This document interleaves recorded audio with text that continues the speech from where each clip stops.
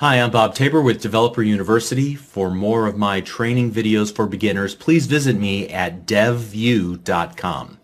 In this lesson, I want to build a super simple C# application. I want you to follow along. It's a hello world application, meaning that we're merely going to print out the words hello world to a console window. And the point of this exercise is just to show you the basic workflow. So I'm not going to attempt to even explain why we're doing what we're doing. The focus will be on what I'm going to do next and how I'm doing it. In other words, I want you to focus on the basic workflow. That'll be the same for all the applications we'll build in this course and pretty much every application you'll ever build using C#. Things like how to create a new project. Where do you type in your C# code? How do you test your application to make sure that it's running correctly? And what do you do whenever you have an error in your code? How do you save your project? Things of that nature. So for now, just try to follow along. Don't worry if something doesn't make a lot of sense at this point. That's really what the rest of this course is for. In the next few lessons after this one, we're going to dissect this tiny little application that we built. And I'm going to explain at that point why we did what we did. And then what does the code mean and why it's doing what it's doing. And just a quick reminder, like I said in the previous video, the introduction of this course, I'm going to assume that you have some version and some edition of Visual Studio already installed. Even if your Visual Studio looks a little bit different than mine does on camera here, don't be overly concerned about that. The basics are the same no matter what, I promise. Alright, so let's go ahead and get started here. And to begin, we're going to create a new project. There are a number of different ways to do this, but I'm going to keep it simple and go to File, New, Project, and selecting that menu option will open up the New Project dialog. Now, chances are the number of items that you see here in this center part will be dramatically different than the items that I see based on which version and edition of Visual Studio that you have installed. However, you should be able to select templates and then select C#, and one of the options should be a console application. Alright, so I want you to select that, and then we're going to rename this project to Hello World. Now notice I used a little naming convention where I use a capital H in Hello and a capital W in World, and I don't use a space in between the two words. Now that's just a naming convention that I came up with to help me identify projects a little bit easier, something I recommend that you follow. We shouldn't have to make any other changes in this dialog. I'm going to go ahead and click the OK button. And Visual Studio will go off and now create the starting point of a console window application for us. Alright, and so now you should see in this main area, in this text area, a file open called program.cs. And there's some code here that is already generated for us, boilerplate code. We're going to ignore most of that, except we're going to find this innermost set of curly braces.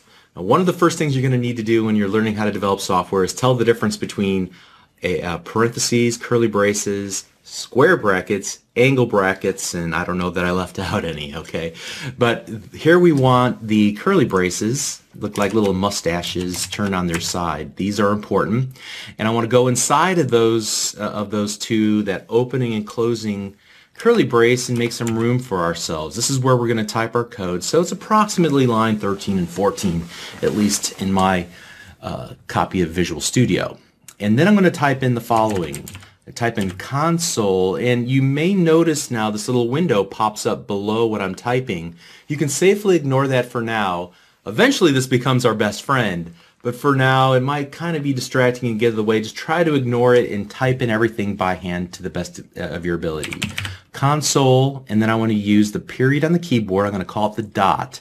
So console dot, and then capital W, right, capital L, line. Next I'm going to use an opening and closing parenthesis. So that's not a curly brace. These are just the like the characters you would use for a smiley face in an emoticon, okay? And then inside of there, I'm going to use the arrow keys on my keyboard to kind of navigate around here. I'm going to go inside of the opening and closing parenthesis, and I'm going to use two double quotes, so it should look like that. All right. make sure you don't use single quotation marks like that. That's not what we want. We want double quotation marks like that. Okay? And inside of there, we're going to type in the words hello and world. All right? So make sure that you have an open parenthesis, a double quote, the words hello world, then another double quote, then another parenthesis, a closing parenthesis, and then at the very end of this line I'm going to use a semicolon, and it looks like that. All right, so it's not a colon and it's not a comma. All right, it looks like that. All right, and then I'm going to use the enter key on my keyboard to go to the next line. I'm going to type in console dot capital read capital L in line opening and closing parenthesis. Now you may have noticed that as you type in the opening parenthesis, that Visual Studio will automatically type in a closing word for you. Don't let that throw you. You can continue just to type through that, but make sure that you have exactly what I've typed into my code window here for these two lines of code. Make sure that the capitalization is correct. Make sure that you're using a period, not a comma, for the little mark that comes after the word console. Make sure you're using parentheses and not some other type of bracket or brace, and then make sure that both lines of code end with a semicolon. All right. So the next thing that I want to do is save my project. So I'm going to go, and there are a number of different ways to do this in Visual Studio. Again, I'm going to keep it simple and go to File, Save All. All right. And then the next thing I want to do is now see my application actually running. And so to do that, I can either find this little green arrow, this little green triangle that has the word start next to it, or if I don't see that, by default in my little toolbar here at the top, I can go to debug and select start debugging. Either way should work. I'm going to go ahead and click that. And you'll notice that some windows pop up and Visual Studio changes its appearance a little bit. Now off to the side of my screen, the console window popped up and we see the words Hello World with a blinking cursor below it. I'm just going to hit the enter key on my keyboard, and then the console window disappears and I'm back into Visual Studio, kind of resets itself, and we're successful, right? However, maybe your experience wasn't successful. Maybe you saw an error message. So what I want to do is take a moment and look at some common errors that people that are new to C# might run into and how to remedy them. And this is a good opportunity to learn some of the syntax rules of C# as we make mistakes. Okay, so I'm going to pause the video, make a mistake, and then we'll talk about it, pause it, and so on. All right, so when you attempted to start the application, you may have seen a little dialog pop up from Visual Studio that says there were build errors. Would you like to continue and run the last successful build? Always select no for that, okay? And what you'll see next is a list of errors. Now, in some cases, the error messages will be obvious to you and they'll make a lot of sense. Sometimes they won't, like the verbiage might be something we're just not familiar with yet. Invalid token in class struct or interface, what does that mean? Okay, so typically what you can just do is double click on these and it'll put your mouse cursor on the line where the problem is. Notice that Visual Studio also gives you another visual way to tell that there's a problem with your code. It gives you this little red squiggly line. Sometimes you'll see a blue squiggly line. They're a little bit different, but essentially this is an area of the code that probably deserves your attention, something you need to fix. Now in this particular case, the problem is that we didn't type our code in between the innermost opening and closing curly braces. And so this is an issue with regards to defining a code block in C# or a block of code. So different C# commands belong in different kinds of code blocks. And I'm going to spend a lot of time in this course talking about the different types of code blocks and what belongs in each type of code block. But to remedy this issue, what you need to do, use your mouse and just kind of drag and highlight these two lines, or you can use the Shift key on your keyboard and the arrow keys to kind of highlight that area, hit Control X, then move up in between the opening and closing curly brace and paste Control V that code in there, and then it should run correctly at that point. All right. So that teaches us the first thing about C#. It matters where we type our code. All right. Or when you try to run the application, you may have seen the same build error dialog, except you see the message semicolon expected. Hopefully this is an obvious remedy for you. If you double click on that error in the error list, it should take you to the end of the line of code where you forgot to add a semicolon. And so that's the second thing about C# that we're going to learn, is that just like a properly formed English sentence has to end with a period or a question mark or an exclamation mark, a properly formed instruction in C# has to end with a semicolon. All right? Or maybe the error that you saw was something like a syntax error, something expected, the name hello doesn't exist in the current context, the name world doesn't exist in the current context. If you were to double click these, you'll get to the vicinity of the problem, and you'll also see that there's red squiggly lines beneath the words hello and world in between of our parentheses. Now remember, we needed to use double quotation marks around that string of characters hello world. And so alphanumeric characters that we want to literally write to screen or present in some way, we need to surround them with characters that indicate that we want to use this literal string, the string of literal characters. Okay, so to do that we use double quotes.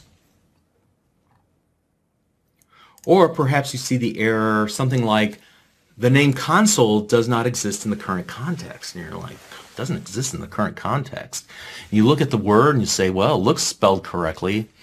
Remember that I told you you had to type exactly what I was typing, and so C# is case sensitive, meaning that a lowercase c and an uppercase C mean that you're typing two completely different things into C#. Okay, and that is tricky because many of us are not used to that degree of precision whenever we're communicating. But when communicating with a computer, you have to be precise. So in this case, all we needed to do was change the capitalization of the word console, and we're back in business. Or perhaps you see something like console does not contain a definition for either write line or read line, and again you're looking at it and you're thinking it's spelled correctly. Well, what could the problem be? Here again, capitalization is important. Lowercase r read line is different than uppercase r read line, and lowercase l read line is different than uppercase L read line. Okay, and so again, things have to be spelled correctly and have the correct capitalization in order to be processed correctly by the C# compiler. We'll talk about compilation in the next lesson. Now fortunately, if you're not good at spelling and you're not good at typing and capitalization and you're just not as precise in the way that you would type a letter or an email message or even a text message, fortunately Visual Studio can help you out. There are tools that will help you not only write your code more quickly but also more accurately, and chances are if you utilize those tools, the chances that you will miss some of these really simple syntax things like capitalization will almost be completely eliminated. We'll talk about some of those tools in an upcoming lesson. All right, but assuming that you got all of this to work correctly, you're really well on your way to building applications. You've already crossed over one of the big first steps, and as you undoubtedly learned in this lesson, writing C# code is an exercise in being precise, in precision. And again, fortunately, the Visual Studio IDE will help you out a lot when it comes to that. It will give you clues, and maybe some of the phrases and the words that they use to explain the issue might not be familiar to you yet. With experience, it will be. But generally, it'll point you into the right direction, and with the red squiggly lines in the message, you can typically figure out what the issue is. Now, throughout this course, if you run into a wall and you simply can't figure out what the problem is, do this. Compare character by character. Take your time until you until you kind of develop a vision for the problems, where your eye will jump to the problem in code. Compare what you wrote versus what I wrote. I'll supply the source code to you, and so open it up in a second copy of Visual Studio and then just look line character by character. What did I do different than what Bob did? All right, and that will usually help you figure things out if you can't do it on your own. All right, so in the following lessons, we're going to focus on two things. First of all, we're going to talk about why we did what we did and what was going on behind the scenes that turned our code into a working application, albeit a small application. What happens whenever we create a new project? What happens whenever we choose to save our project? What happens whenever we choose to start or run our application? And then secondly, we're going to talk about the syntax of the C# code that we wrote, and we'll learn more syntax rules and more keywords as we go along. So if precision is so very important in C#, then you're going to need to have some explanation as to what all those little words and symbols actually mean, and some rules to guide you as you're writing your own code. It's really easy once you get a few of the basics under your belt. Being completely honest, many people learn how to code, how to write code, and C# is a fairly easy language to learn. You can do this. Just you got to put in a little bit of time, a little bit of effort to figure it out. All right? So we'll begin that process in the very next lesson. We'll see you there. Thanks.